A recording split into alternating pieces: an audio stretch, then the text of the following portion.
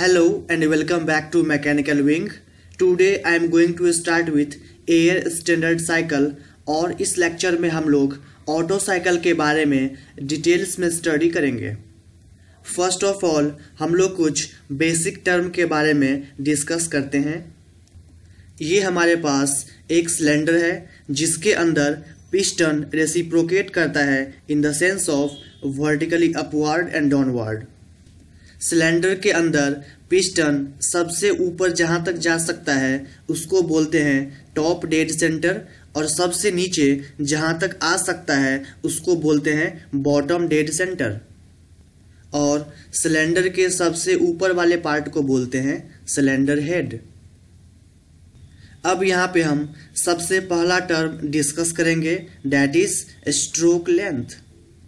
The length between top dead centre to bottom dead center is called stroke length and it is denoted by capital L। Top dead centre से लेकर के bottom dead centre तक का जो length होता है इसको बोलते हैं स्ट्रोक लेंथ। नेक्स्ट हमारे पास टर्म है cylinder length. The length between cylinder head to bottom dead centre is called cylinder length and it is denoted by L dash। Cylinder head से लेकर के बॉटम डेड सेंटर तक का जो length होता है इसको बोलते हैं cylinder length. And nominal diameter inside the cylinder is called cylinder diameter. Next हमारे पास टर्म है स्वेप्ट वॉल्यूम।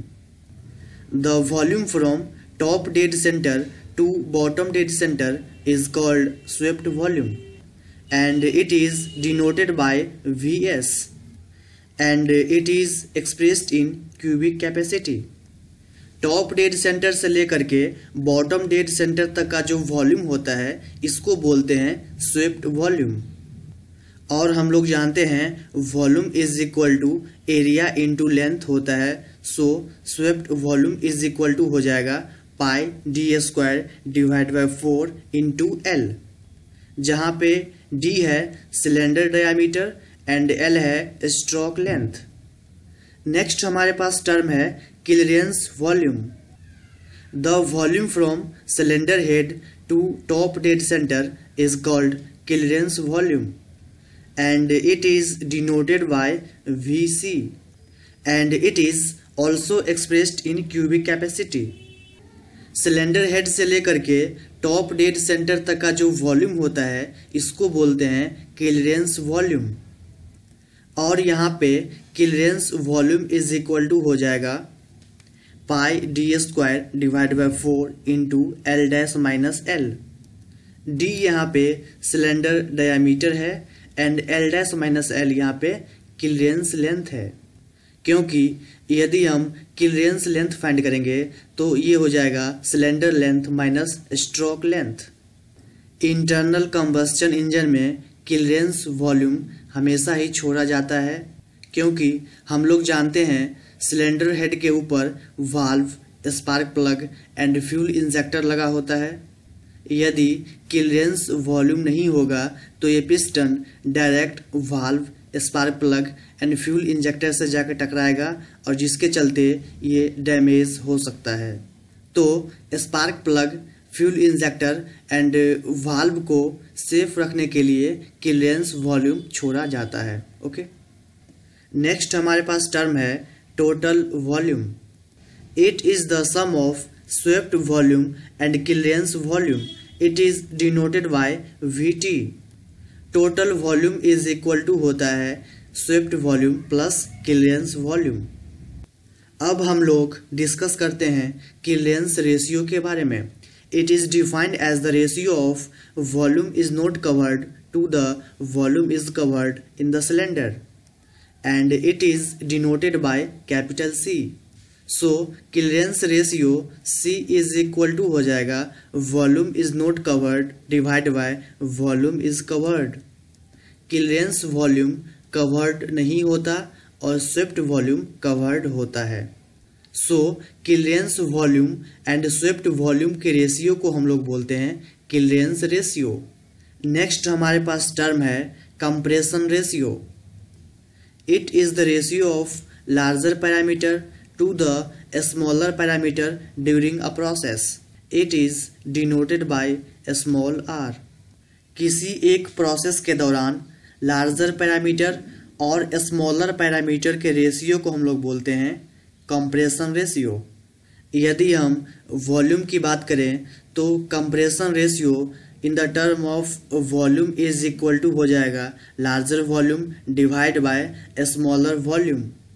और यदि हम प्रेशर की बात करें तो compression ratio in the term of pressure is equal to हो जाएगा higher pressure divide by lower pressure. और यदि हम टेम्परेचर की बात करें तो compression ratio in term of temperature is equal to हो जाएगा higher temperature divide by lower temperature. अब हम लोग पिस्टन सिलेंडर अरेंजमेंट को पीवी डायग्राम पे ड्रॉ करेंगे। ये हमारे पास पीवी डायग्राम है और ये है सिलेंडर। ये है सिलेंडर का बॉटम डेड सेंटर और ये है सिलेंडर का top dead centre. Bottom dead centre को हमने 0.1 मान लिया और टॉप डेड सेंटर को 0.2 मान लिया। जब पिस्टन बॉटम डेड सेंटर से टॉप डेड सेंटर की तरफ मूव करेगा तो इस सिलेंडर का वॉल्यूम डिक्रीज होगा और जैसे ही सिलेंडर का वॉल्यूम डिक्रीज होगा तो इसके अंदर जो भी वर्किंग फ्लूइड प्रेजेंट है उसका प्रेशर और टेम्परेचर दोनों इंक्रीज करेगा। यदि इस प्रोसेस को हम पीवी डायग्राम पे ड्रॉ करें तो इसका डायग्राम कुछ इस टाइप से बनेगा। 0.1 बॉटम डेड सेंटर को रिप्रेजेंट कर रहा है और 0.2 टॉप डेड सेंटर को रिप्रेजेंट कर रहा है। 0.1 के करस्पॉन्डिंग इसका वॉल्यूम है V1 और प्रेशर है P1 और 0.2 के करस्पॉन्डिंग इसका वॉल्यूम है V2 एंड प्रेशर है P2। तो यहाँ पे आप देख सकते हैं कि जैसे हम बॉटम डेड सेंटर से टॉप डेड सेंटर की तरफ जा रहे हैं तो इसका वॉल्यूम डिक्रीज कर रहा है बट इसका प्रेशर इंक्रीज कर रहा है। और जहाँ पे प्रेशर ज़्यादा होता है वहाँ पे टेम्परेचर भी ज़्यादा होता है। ओके, ये जो 1 से 2 प्रोसेस है ये आइडियाबैटिक प्रोसेस है। That means P⁵ is equal to constant. इस प्रोसेस के दौरान न तो हीट का एडिशन हो सकता है और न ही हीट का रिजेक्शन हो सकता है। और हम लोग जानते हैं टॉप डेड सेंटर से लेकर के बॉटम डेड सेंटर तक का जो वॉल्यूम होता है इसको हम लोग बोलते हैं स्वेप्ट वॉल्यूम। और यदि हम ओरिजिन से एक लाइन ड्रॉ करें तो ये हो जाएगा क्लियरेंस वॉल्यूम। ये वॉल्यूम इंटरनल कंबस्शन इंजन में हमेशा छोड़ा जाता है। ओके, तो ये जो प्रोसेस 1 से 2 है ये आइडियाबैटिक प्रोसेस है। यदि यहाँ पे हम कंप्रेशन रेशियो की बात करें in the term of volume तो ये हो जाएगा RV is equal to V1 divide by V2। यहाँ पे आप देख सकते हैं कि वॉल्यूम V1 लार्ज है और वॉल्यूम V2 स्मॉल है। सो compression ratio in the term of volume is equal to हो जाएगा V1 डिवाइड बाई V2 सिर्फ इस प्रोसेस के लिए। यदि हम प्रेशर के टर्म में कंप्रेशन रेशियो फाइंड करेंगे तो ये हो जाएगा RP is equal to P2 divide by P1, क्योंकि यहाँ पे P2 है हायर प्रेशर और P1 है लोअर प्रेशर। और यदि हम टेम्परेचर के टर्म में कंप्रेशन रेशियो का वैल्यू फाइंड आउट करें तो ये हो जाएगा RT is equal to T2 divide by T1। Compression ratio in the term of volume is equal to होता है V1 डिवाइड बाई V2। और यहाँ पे V1 क्या है तो ओरिजिन से लेकर के यहाँ तक का जो वॉल्यूम है ये है total volume, that means clearance volume plus swept volume. तो V1 इज इक्वल टू हो जाएगा total volume and divide by V2 क्या है तो ओरिजिन से लेकर के V2 तक का जो वॉल्यूम है ये है क्लियरेंस वॉल्यूम। और हम लोग जानते हैं total volume is equal to होता है clearance volume plus swept volume. So RV is equal to हो जाएगा swept volume plus clearance volume divide by clearance volume. यहाँ पे हम VC से डिवाइड कर देंगे तो हमारे पास RV इज इक्वल टू हो जाएगा 1 plus VS divide by VC। Compression ratio in term of volume RV is equal to हो जाएगा 1 प्लस 1 डिवाइड बाय C, जहाँ पे C है क्लीयरेंस रेशियो, और हम लोग जानते हैं clearance ratio is equal to होता है clearance volume divide by swept volume. But यहाँ पे swept volume divide by clearance volume है, सो हमने इसको 1 डिवाइड बाय क्लीयरेंस रेशियो लिखा है। तो ये था हमारा overall some basic term. Now we are going to start with air standard cycle. इसका कुछ एजम्पशन है। The first assumption is the working medium is assumed to be an ideal gas and follow the relation PV is equal to MRT। Next assumption है the mass of working fluid remain constant in a cycle.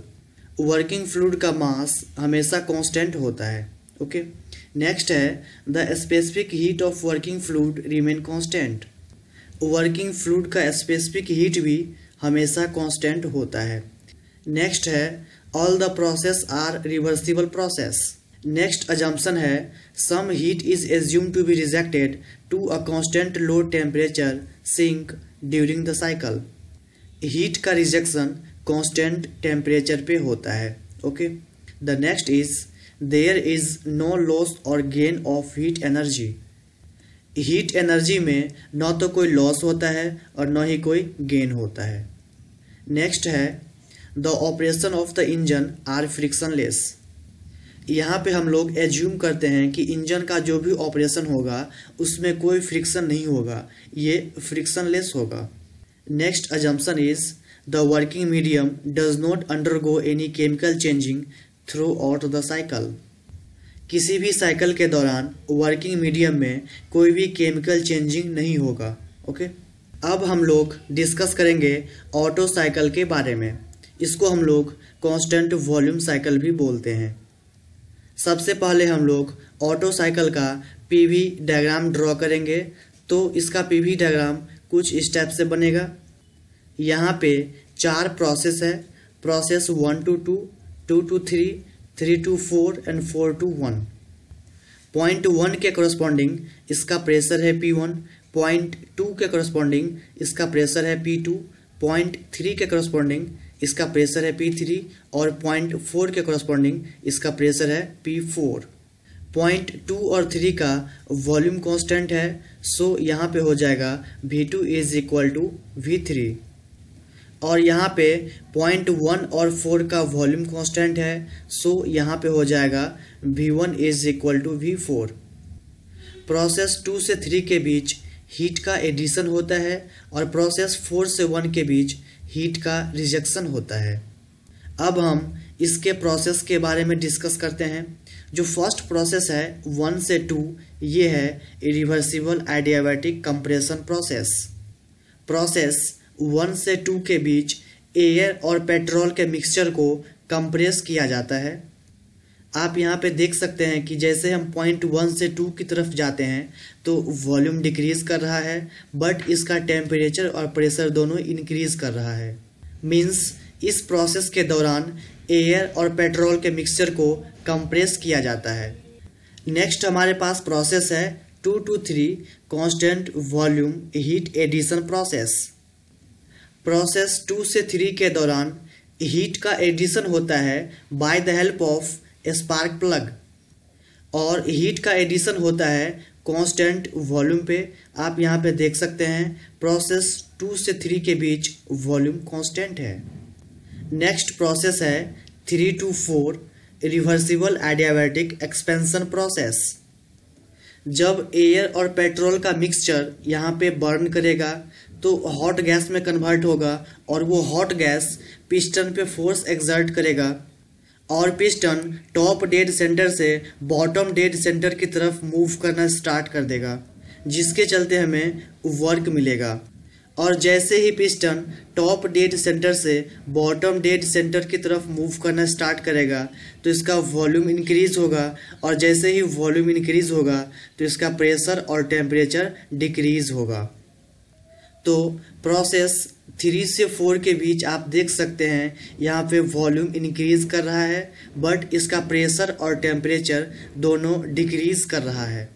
Next हमारे पास process है 4 to 1 constant volume heat rejection process.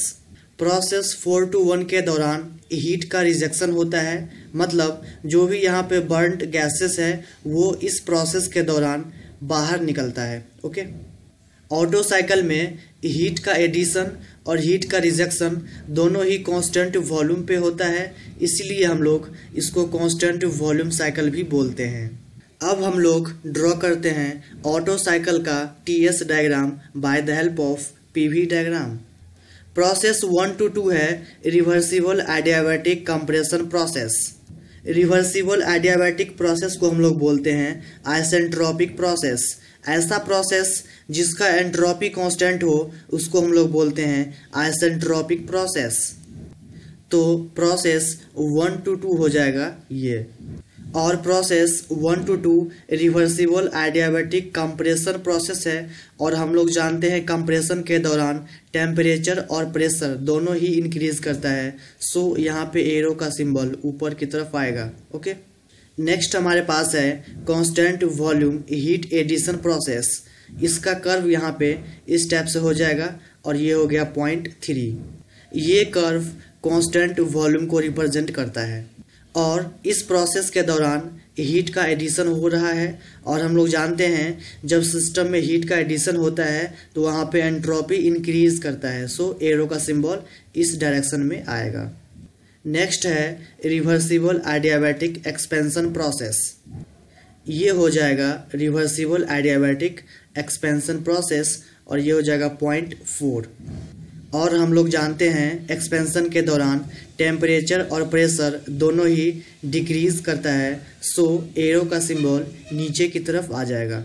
और last process है constant volume heat rejection process. सो इसका curve कुछ इस type से बनेगा।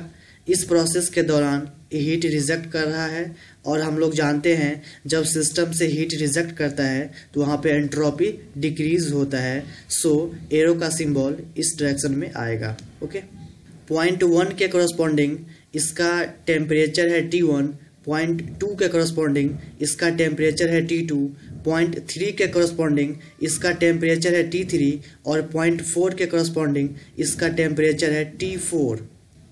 प्रोसेस 1 से 2 के दौरान एंट्रोपी कांस्टेंट है, सो यहाँ पे हो जाएगा S1 = S2 एंड प्रोसेस 3 से 4 के दौरान भी एंट्रोपी कांस्टेंट है, सो यहाँ पे हो जाएगा S3 = S4। पीवी डायग्राम और टीएस डायग्राम कैसे ड्रॉ करते हैं ये मैं बता चुका हूँ थर्मोडायनामिक्स में। ओके, हम लोग जानते हैं Q = होता है mc/dt। अब हम लोग हीट सप्लाइड और हीट रिजेक्टेड का वैल्यू फाइंड आउट करेंगे। तो हीट सप्लाई हो रहा है प्रोसेस 2 से 3 के बीच और प्रोसेस 2 से 3 के दौरान वॉल्यूम कांस्टेंट है, सो QS = हो जाएगा mCV T3 - T2। यहाँ पे CV है specific heat at constant volume. और प्रोसेस 2 से 3 के बीच यदि हम टेम्परेचर देखें तो यहाँ पे हायर टेम्परेचर T3 है और लोअर टेम्परेचर T2 है। ओके, और हीट रिजेक्शन = हो जाएगा mCV T4 - T1, क्योंकि हीट रिजेक्शन भी कांस्टेंट वॉल्यूम पे हो रहा है। और प्रोसेस 4 से 1 को देखें तो यहाँ पे 0.4 का टेम्परेचर ज़्यादा है और 0.1 का टेम्परेचर कम है, सो यहाँ पे हो जाएगा T4 - T1। ओके, हम लोग जानते हैं एफिशिएंसी = होता है output divide by input. Output होता है वर्क डन और इनपुट होता है हीट सप्लाइड। और वर्क डन = होता है heat supplied minus heat rejected. तो एफिशिएंसी = हो जाएगा heat supplied minus heat rejected divide by heat supplied. जब इसको हम सॉल्व करेंगे तो एफिशिएंसी = हो जाएगा 1 - heat rejected divide by heat supplied. अब यहाँ पे हम लोग हीट रिजेक्टेड और हीट सप्लाइड का वैल्यू पुट करेंगे। एफिशिएंसी = 1 - हीट रिजेक्टेड का वैल्यू आया था mCV T4 - T1 divide by heat supplied का वैल्यू आया था mCV T3 - T2। यहाँ पे mCV से mCV कैंसिल हो जाएगा और हमारे पास रिजल्ट बचेगा 1 - T4 minus T1 divide by T3 minus T2। अब यहाँ पे हम लोग ऊपर वाले टर्म से T1 कॉमन लेंगे तो ये हो जाएगा 1 माइनस T1 बाहर, T4 divide by T1 minus 1 divide by, और नीचे वाले टर्म से T2 कॉमन ले लेंगे तो ये हो जाएगा T2 बाहर and T3 divide by T2 minus 1, और इसको हमने मान लिया equation A. Now applying adiabatic gas equation in process 1 to 2। अब यहाँ पे हम प्रोसेस 1 से 2 के बीच एडियाबैटिक गैस इक्वेशन अप्लाई करेंगे। तो एडियाबैटिक गैस इक्वेशन होता क्या है, तो ये होता है higher temperature divide by lower temperature is equal to hire pressure divide by lower pressure to the power gamma minus 1 divide by gamma is equal to hire volume divide by lower volume to the power gamma minus 1। Process 1 से 2 में T2 higher temperature है और T1 lower temperature है, सो ये हो जाएगा T2 divide by T1 is equal to, और यदि हम वॉल्यूम की बात करें प्रोसेस 1 से 2 के बीच, तो V1 यहाँ पे हायर वॉल्यूम है और V2 यहाँ पे लोअर वॉल्यूम है, सो ये हो जाएगा V1 divide by V2 to the power gamma minus 1।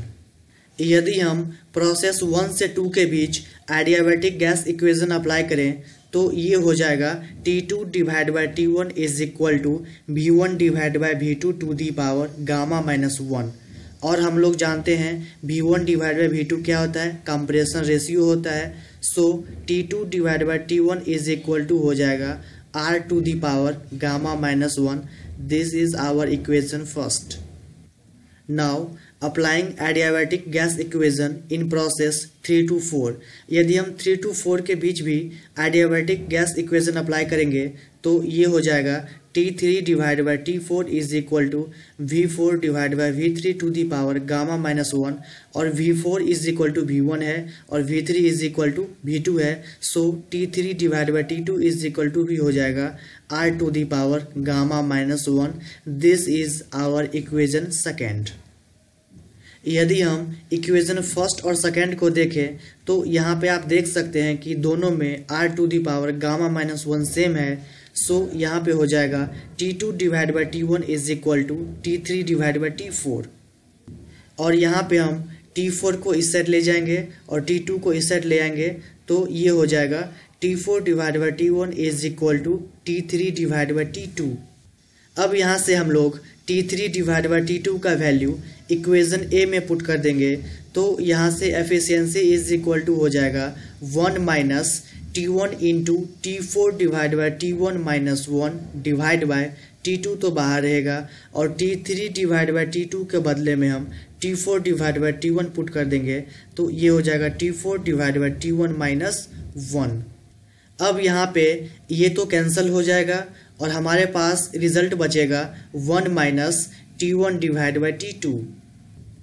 तो यहाँ से एफिशिएंसी इज इक्वल टू आ गया 1 minus T1 divide by T2।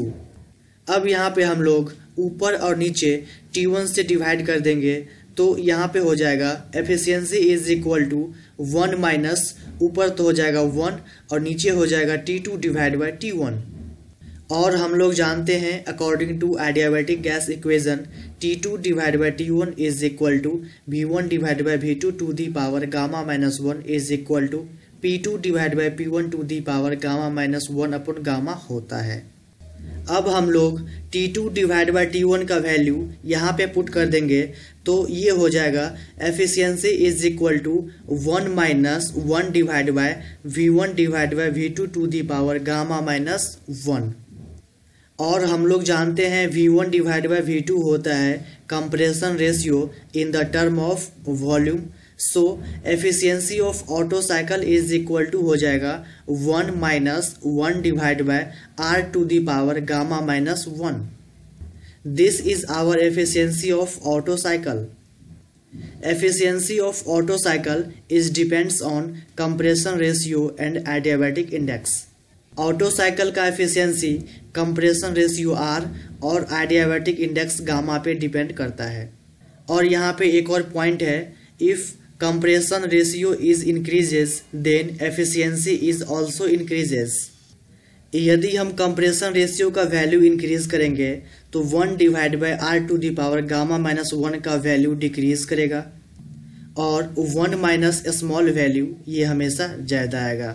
So compression ratio के इंक्रीज करने से एफिशिएंसी इंक्रीज करता है। Okay, the value of adiabatic index gamma is different for different gases. Adiabatic index का वैल्यू डिफरेंट गैस के लिए different होता है। यदि हम मोनो एटॉमिक गैस की बात करें तो इस केस में गामा का वैल्यू 1.67 होता है और यदि हम डाया एटॉमिक गैस की बात करें तो इस केस में गामा का वैल्यू 1.4 होता है और यदि हम ट्राया एटॉमिक गैस की बात करें तो इस केस में गामा का वैल्यू 1.33 होता है। और यदि हम एग्जाम्पल देखें तो मोनो एटॉमिक गैस का एग्जाम्पल हो जाएगा हीलियम, नियन, आर्गन। डाया एटॉमिक गैस का एग्जाम्पल हो जाएगा नाइट्रोजन, ऑक्सीजन, हाइड्रोजन। और ट्राया एटॉमिक गैस का एग्जाम्पल हो जाएगा ओजोन। यहाँ पे एक और नोट पॉइंट है and note point is that the value of compression ratio for perfect petrol engine is lies between 6 to 12। अब हम लोग स्टडी करते हैं about mean effective pressure in the constant pressure hypothetical pressure during expansion producing same work as the actual work. हमारे पास एक PV diagram है और यहाँ पे एक प्रोसेस है 1 to 2 जिसका प्रेशर कांस्टेंट है। इस पॉइंट के कॉरस्पॉन्डिंग इसका प्रेशर है पी मीन और पॉइंट 1 के कॉरस्पॉन्डिंग इसका वॉल्यूम है V1 और पॉइंट 2 के कॉरस्पॉन्डिंग इसका वॉल्यूम है V2।